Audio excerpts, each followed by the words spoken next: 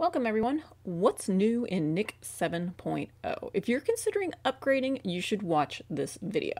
You're going to see the new and tremendously improved U-point technology. My biggest pet peeve about every previous version of Nik is now gone. Yay! Are you using more than one Nik plugin? Well, you no longer need to travel back and forth to Photoshop and Lightroom to get to your next plugin. Now you've got a direct flight. I'll show you how to do it. We now have quick export to send a file straight to your desktop or the cloud. Even though that's now available, you'd kind of need to see how to set it up first, which I will walk through for you. So let's pop the hood and have a look around the new Nik 7. If you don't have Nik just yet, but you want to get it after watching this video, go ahead and click the link in the description. Let's go. After downloading Nik 7, you will find it in Lightroom. You can right-click on any image, say Edit In, and then see all of your plugins listed there. In Photoshop, you're going to find it underneath the filter menu. For me personally, I love using the Nik selective tool. So you're going to find that under File, Automate, and Nik selective tool. So that will bring up this tool so you can have quick access to all of the programs within the Nik suite at the same time. If you have any trouble downloading this stuff or finding these things in Photoshop, do reach out to DXO. This is not something that I'm capable of helping you with. I'm sorry. Okay, so anything in this menu that has a little drop-down arrow will have presets or favorites or your last edit that you can access here, so that's really handy.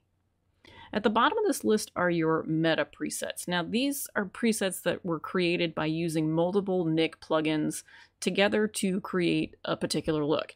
So you may find that you like a particular preset for portraits or sunset images, and you keep coming back to it again and again. That is strictly a personal preference. For me personally, I like to treat each image individually, and I'll invoke whichever plugin I feel will help me with the image that I'm working on at the time. And I'm a little bit of a control freak, so I don't use a lot of presets. Now, this is not a deep dive video, so I'm just going to run over a few things here. So we've got categories, anything you've imported, anything that has to do with color, contrast, some vintage looks, softening. So if you want to narrow it down, or you can just go back to all Nik. You can import other presets, you can create your own presets. I'm not going to spend too much time here. So the big chunk of what we're going to do is in the filters. So I have created some favorites. All you have to do is click on the little star right next to something that you use frequently, and then you can come in here and click on favorites and just narrow down the list so you're not spending a lot of time going up and down trying to find something. So I'm just going to apply a couple of filters here and show you one of my favorite new things. So each filter has got an add button, an add to category. So if I want to create my own category of things, that's actually kind of something new that you can do. So you can create a new category of your own. So if there's something that I use specifically for my beach scenes, beach sunrises and sunsets or something like that, and I use the same 3, 4, or 5 filters, whatever it is, for those types of scenes, I can create my own category and save myself some time searching for stuff. So that's just something that's new that you can do. Each one of these filters has a drop-down preset list, so you can click on a preset or you can just click the add button. When you add it, you will see a change in here, and you can come over to the actual filter. Every single one of these is going to have different options. All right, so this is the strength slider of this one. So I'm going to crank this up just to make this really obvious what we're doing. So that's the strength. You can always lower the opacity of it. Can I get a heck yeah in the comments if you think that looks absolutely heinous? It's just for demonstration purposes. So here's the kicker, okay? So add control points. So if I click on this and place it somewhere in the photo, I'm telling Nik that I only want to add this effect to this area. In all of the previous versions of Nik, this was a circle. Every control point in every program was always a circle. Endless circles. And it really annoyed me. But now you at least have the option of stretching this into an ellipse. So monumental improvement? maybe not, but wait, there is more to the control points. I'm going to show you the best new addition to control points in the next image, so stay tuned for that. So I'm going to go ahead and delete that. Woo, man. So that's one control point to add essentially the opposite effect. So I'm going to click on that and I'm going to hold the Option key and it turns into a little, you can see it turns into a little negative right there. So if I want to add the whole, add the filter to the entire image, but not in my sky, that's what I'm going to do.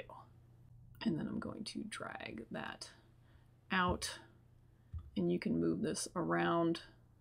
And now that effect is no longer really truly affecting my sky very much, but you can always check the mask. I highly recommend checking the mask to see what is and is not being affected. So if I wanted to make this a little bit narrower, a bit more specific up into the sky area, I can. The next best addition to the control points, still not my favorite, but is the ability to add a luminosity mask for each of these filter effects. So let's see how this works. This can be extremely handy if you understand luminosity masks. So I can select a zone that I want to be affected. So if I only want the skylight filter to affect my trees, which are my darker tones, I'm going to come down here in the 1 and 2 range. But if I want it to affect all of the highlights, I'm going to bring it up here. And you can see how it's adding that pink look to the highlights. And then of course the midtones. And you can stretch these out and bring them down. Very, very powerful, the luminosity mask. And that's that choice right there. And delete that. Okay, here are 2 new things that we have available in Nik 7. We've got quick export and finally, switch to. This is my absolute favorite thing. So switch to, and I'm gonna bring it into Silver Efex Pro and turn it into a black and white.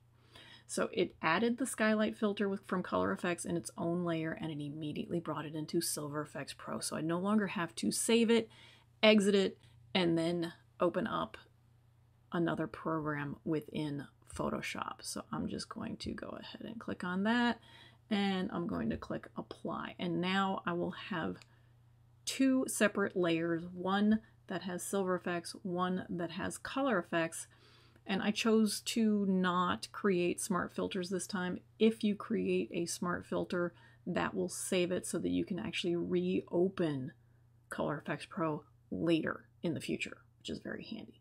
So being able to hop from program to program is tremendous compared to how the workflow was previously. All right, now I'm going to use something that used to be a pain in the butt and was not very useful on a situation like this. Now it's going to be very, very useful. So I'm going to go ahead and open up Color Efex again. And I'm going to add something. Let's just do a black and white, just so you can see it. Black and white conversion, okay? And I'm going to add the polygon tool. So let's add the polygon tool. And now I'm going to go click. Now my control points don't have to be circles or ellipses anymore. So now I can come in here and take any shape I want. I'm just going to come down here and shorten this because we don't have all day. These points do not have to be perfect, and let's speed this up a little bit. But what I'm trying to do is create a control point just on the inside there. There we go. Wow! So each one of these control points has a little invert button. So if I wanted to switch that and bring color to the middle and change everything else to black and white, which actually looks a lot better, I would do that. So if I wanted to convert to a smart object here, which is very handy in Photoshop, and then click apply. Because I turned it into a smart object, if I decided that I don't like this and I want to make a change, or I need to fix that polygon and actually go all the way down here where I cut it off right there, I can double click on the Color Efex and it will open back up again with all of the adjustments that I had so I can make changes.